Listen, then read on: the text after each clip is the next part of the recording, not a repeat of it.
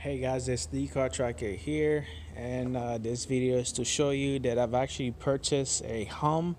For some reason, Maserati is the only vehicle that the hum device on Verizon is not compatible to. But according to the agent that was there, he says as long as you get a click, as in like a beep, then it's mean that the system should actually work with the car. And this is it here, my friend. This thing here. So this is what supplies my internet. Alright guys, so now that we've installed the hum device in the Maserati, so now this is time to test it out to make sure it actually works. So in all fairness, trust me, this was at least by far the best purchase ever. So now that not only did I have constant LTE internet inside of the Maserati, I can also track the Maserati as well. So that's just another way of tracking the car, which is great. And it's pretty neat. So right now I'm just showing you like the curve of the car, I mean the touchscreen.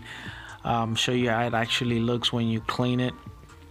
Everything fit nice and neat without any issues. I really like the way it looks, besides the big buttons that you guys call a toggle switch, which is not a big deal at the moment. But anyway, so this is the hum right there. You can get it from Verizon. It costs about $152 if you buy it outright, and then the monthly data on that, it's about $20 or $25 a month for true unlimited data. When I mean true unlimited data, your data do not ever get slowed down when you pass like a maximum what you call a maximum gig that you've actually used.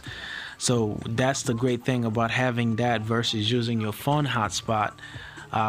You can actually do more with that one, streaming all you want and do everything. And it also comes with an OnStar device, so if you do get in a car accident, and they could use that to locate your locations and send somebody to help you. But don't quote me on that. So I do have to call home sometime tomorrow to figure out whether or not that they will provide the towing services for the first 50 miles in the Maserati. But for some reason they do have Maserati on their list. But when I connect the device, even though the device does get powered, it cannot read any of the system or any of the what you call it, data from the car for some reason, which is terrible.